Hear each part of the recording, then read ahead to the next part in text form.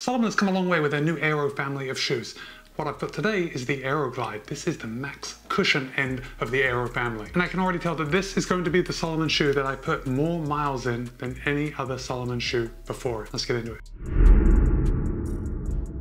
New for early 2023 is Salomon's new Aero family of shoes. This is the Aero Glide. This is a max cushion shoe. We also have the Aero Blaze and the Aero Volt. And in the time that I have been wearing the Aero Glide, I can already tell that this is going to be a fantastic shoe that I reach for time and time again. And if you haven't already run in a Salomon shoe, but you have been thinking about it and you're looking for some kind of road trainer, something that you can use for pretty much everything, a daily trainer, the Aero Glide is something that you're going to want to take a look at. Now, Salomon is more known for their trail shoes, right? They have dominated the trail shoe running market for a very long time. And I think this new Aero group of shoes, I think this brings Salomon squarely into the road running space with, at least for the Aero Glide, a pretty solid contender. Now the Aero Glide will cost you $160, which is more on the high end of a daily trainer, but it's not so far on the high end that it's out of the normal range. Isn't it horrible that now we are looking at $160 shoes as being within the normal range? Either way, I think $160 represents pretty good value. Would I like to see it cheaper? Yes, of course. But from a competition perspective, I think $160 for the Aero Glide is actually a pretty good price. Aside from price, we all want to know the weight of a shoe, and Salomon is claiming that a US men's size 9 tips the scale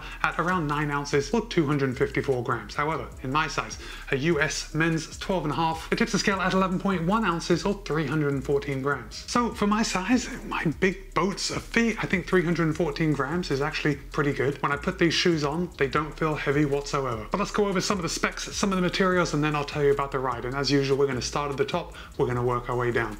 Look at this heel collar, squarely daily trainer, right? We got lots of padding around the heel collar. The tongue is nice and padded. It's not overly padded like we see with some daily trainers, but you know, I'd say it's more on the heavier end of the padding spectrum than the thinner end of the padding spectrum. That is not gusseted, but we do have a lace loop right here in the middle that holds it in place. The heel counter, let me see if I can squeeze that. It's fairly rigid. I guess we want that in a daily trainer. It's going to stop that heel from sliding around and lock your foot in. And needless to say, I did not experience any heel slip because generally I don't really get a lot of heel slip in any shoes. Just like most other shoes, the Aero Glide locked me in nicely. The upper on the Aero Glide is probably my favorite thing about this whole shoe. They are using a 3D open mesh and I just love how it looks. I love how it feels. It is super breathable, even though if I hold it right up to the camera, it doesn't really look that transparent. It's very opaque, and yet it is super breathable and super comfortable wrapped around my foot. Now, something I do love about Salomon shoes in general is their sense fit, and that's kind of like these bands that wrap around the midfoot, which contribute to getting that midfoot lockdown. It just gives the shoes a nice custom feel, you know, when you cinch those laces down and you're getting ready to go.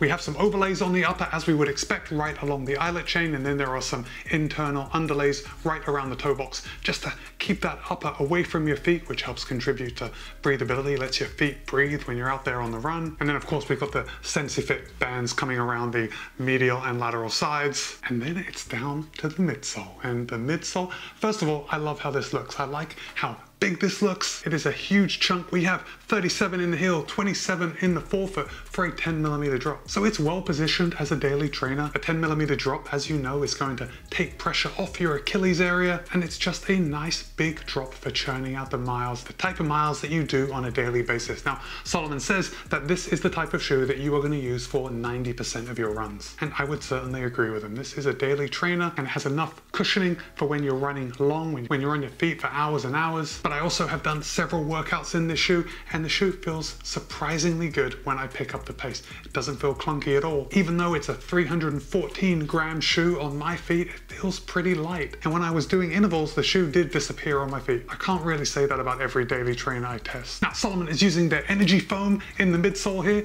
and you would think that this shoe looks super plush, but actually I think Salomon has hit the sweet spot as far as the softness, firmness range, because it can be a little tiring to run in a shoe that is just too soft, and it can be very demanding to run in a shoe that's just too firm. And I think, and as I said, I think Salomon really hit the sweet spot. It is a firmer ride than I would think by looking at it, but it's not too firm that I wouldn't choose this for any long run. Did that come out right?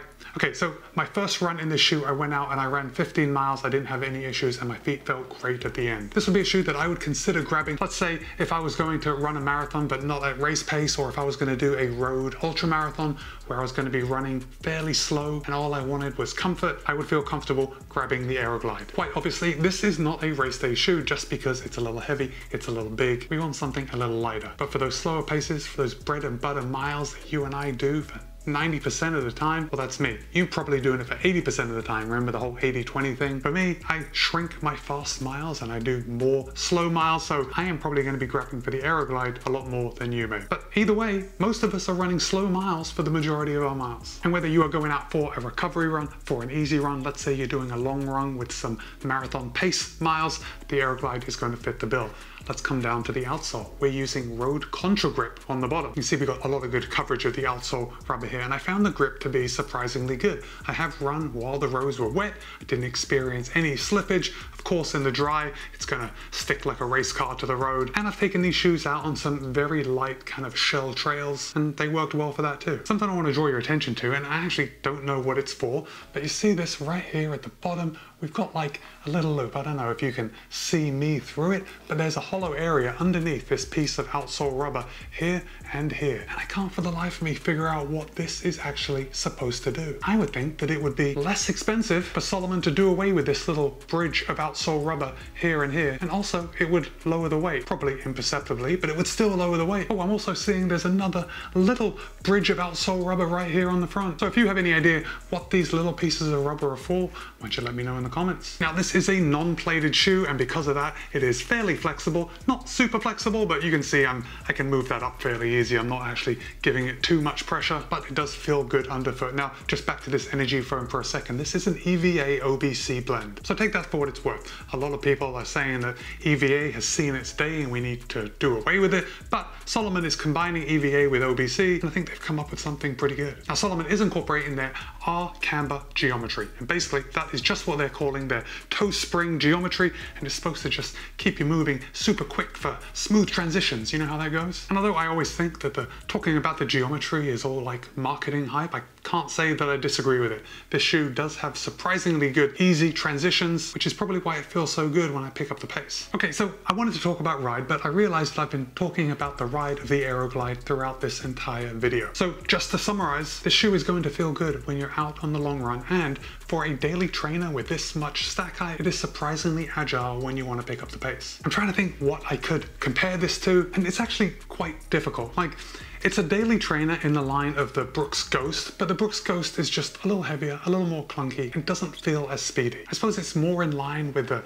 Nike Pegasus in the way that it's a good all-rounder. It's good for logging those long miles, it's good for picking up the pace. But most recently I've been running in the Brooks Hyperion Max, and although this is considerably heavier than the Brooks Hyperion Max, I feel that this light upper feels good around my foot the same way that the Hyperion Max does, and the firmness of the midsole is fairly similar. Now the Hyperion Max has been one of my favorite shoes so far of 2023, and I think the main difference between me choosing the Aero Glide or the Hyperion Max is that if I'm going out for a workout, I would probably choose the Hyperion Max. Even though I said that this feels good when you pick up the pace, the Hyperion Max is just a little lighter and feels a little more agile. But I've said it before about other shoes, but if you only wanted to have one pair of shoes, if you already love Salomon trail shoes, it is definitely worth taking a look at the Aero Glide for your road miles. This shoe is going to feel good, it's going to do everything you want it to do, probably aside from racing, and by the look of this outsole rubber, I mean, I can see a little wear, but I've been using this shoe quite a bit. I think it's going to last you quite a while. Alright guys, well, thanks for staying all the way to the end of the video.